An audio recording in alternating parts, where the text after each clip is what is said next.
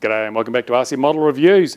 Bit of a different scene at the moment. I'm actually outside my studio in the workshop area for this Fixed Wing Friday, and it's because I've done something. I've done something that's really important for the Fixed Wing reviews. I'll show you now. Come around this side, excuse me. I've got the camera on a tripod, but I'm having trouble because I've had to move so much stuff around here that the place is just a complete and utter mess. Excuse me while I fumble around, but I'm going to show you something here. Look at this. Can you see that? Do you know what that is? That is my build table. And you might think, it's just a build table. So what? Well, I'm going to show you over here what was on the build table, what the build table was under. Look down here. Look at this mess. Look at that. I mean, some might be kind and call it a collection of things, but it's actually just a complete and utter mess. There is so much crap there, and most of it was on top of my build table. So I have spent many hours today extricating the build table so that I can do Fixed Wing Friday. Woohoo, that's what I've done. I hope I've done it. So without further ado, let's get on, have a look at what I've got on the bench today. Right, first of all, I have to apologise for the crappy lighting because I haven't got my overhead fluorescence installed yet, and I'm going to be putting a couple of shelves in overhead fluorescent with some extra lighting, so hopefully things will look a lot better. And of course, it's we've had a crappy day again. It's been overcast and it's threatening to rain, but hey, it was nice this morning, nice and calm and warm, but I didn't have anything built to fly. So I'm going to walk you through the Wingnetic. Now, this is a HobbyKing model. I bought it quite a long time ago. I think they still sell them though.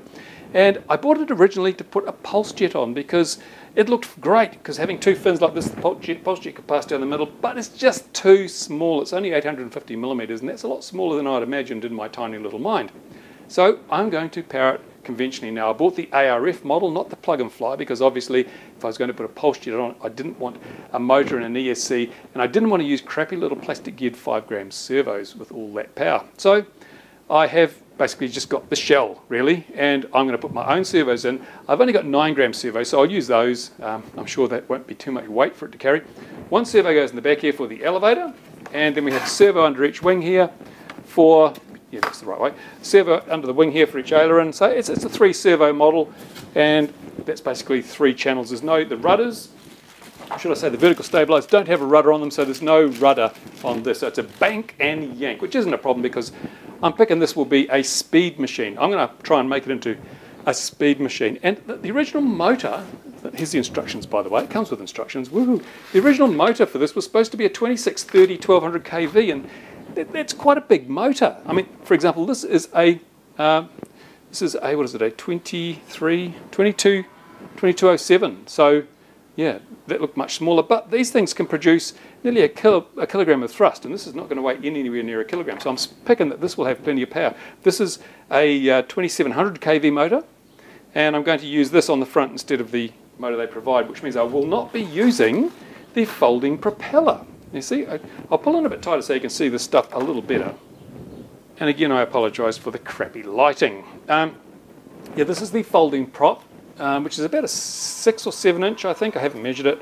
This is the motor I'm going to be using, and of course I can't use this motor with that prop because it comes with a collet which looks like it's for about a 3.2 millimeter shaft, and of course these come with a 5 millimeter shaft. So I'm just going to mount this on the front of the motor mount rather than normally they'd be sort of behind with the shaft coming through. I'm going to mount it on the front of the motor mount, and the motor mount itself goes on the front of the Wingnetic like this, providing the right angles of down thrust and side thrust. So the motor will be out a bit proud, but I don't think it's going to create much in the way of drag. I won't be using a spinner, again, because these motors don't lend themselves to spinners. So I'm going to make it into a raw speed machine. The motor will get lots of cooling, is the bonus of that. And with the 9-gram servos, the pretty fast miniquad motor, and I don't know, might even try a 3-blade prop on it, although they're not the best for speed. But we'll see how the whole thing works out. So I'm getting used to framing here because I'm looking at a funny angle at my camera, so it's hard to keep things in shot. Oh, it's terrible. Anyway, this is the start of a work in progress. Yeah, came also with a whole bunch of hardware, horns, push rods, bits of extra foam for something or other. So yeah, if you buy the plug and fly version, I'm really never much of a fan of plug and fly because you end up getting real crap ass servos. You usually get marginal ESCs and you've got no control over whatever because, for example, Chris from iForce 2D bought one of these. This is the Mini Talon. Let me pull out a bit here, wrong way. Yep, everything's backwards in this particular setup. He bought one of these Mini Talons from XUAV.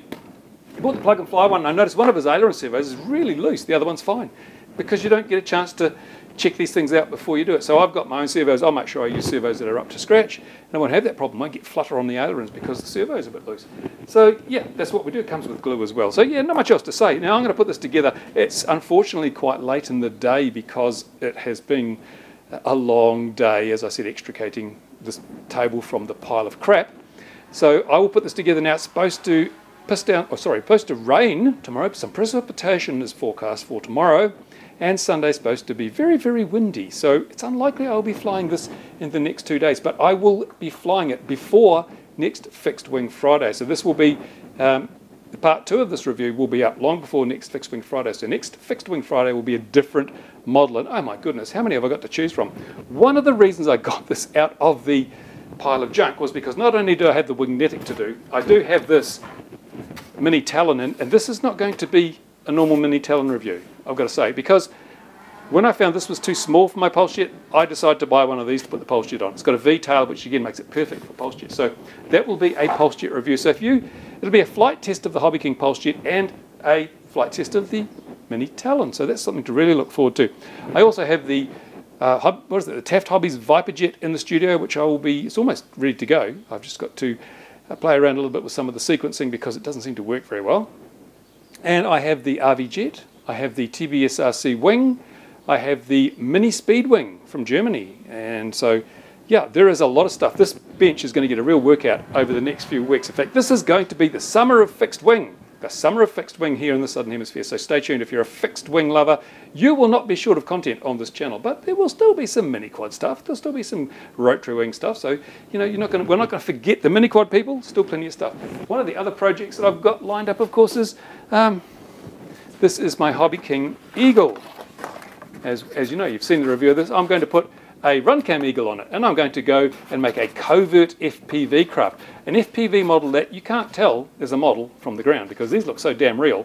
And so some of the limitations associated with flying FPV might be able to, I won't say break the rules, but you'll be able to fly in a more relaxed fashion with your FPV Eagle if it works out all right. And I'll put a long-range receiver in it, but I will never fly beyond visual line of sight. I'll always have an observer and only fly in approved places. Of course, that's the way the rules work. There you go. So, yeah, heap of stuff. I've got some more stuff coming from Banggood. They're sending me a couple of fixed-wing models to review, and I've ordered some other bits from other places. So, yeah, it's going to be a busy summer. I'm really looking forward to it once the weather settles a bit. There you go. Questions, comments in the usual place. I'll do my best to answer them now. I've got to get this Wingnetic thing sorted so that as soon as the weather clears, we can have a flight test. And you might find that building it the way I build it gives better performance than the plug and fly. We don't know, but we will find out. Thanks for watching. Bye for now. I've got to get back to the build table. Woohoo!